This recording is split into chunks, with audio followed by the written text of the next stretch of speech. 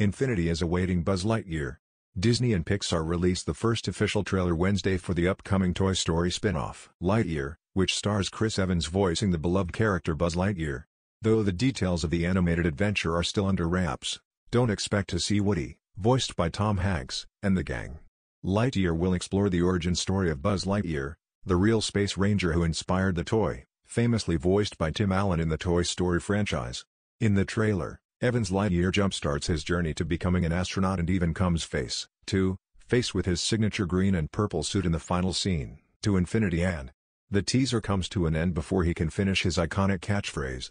See the nostalgic trailer below. Review: Pixar Toy Story 4 is one fun and rollicking existential crisis after another Toy Story turns 25, ranking the best villains. Lightyear is directed by the veteran Pixar animator Angus MacLane, who co-directed 2016's Finding Dory, and produced by Galen Sussman. Toy Story That Time Forgot Short. The highly anticipated film is set to hit theaters on June 17, 2022, according to a press release.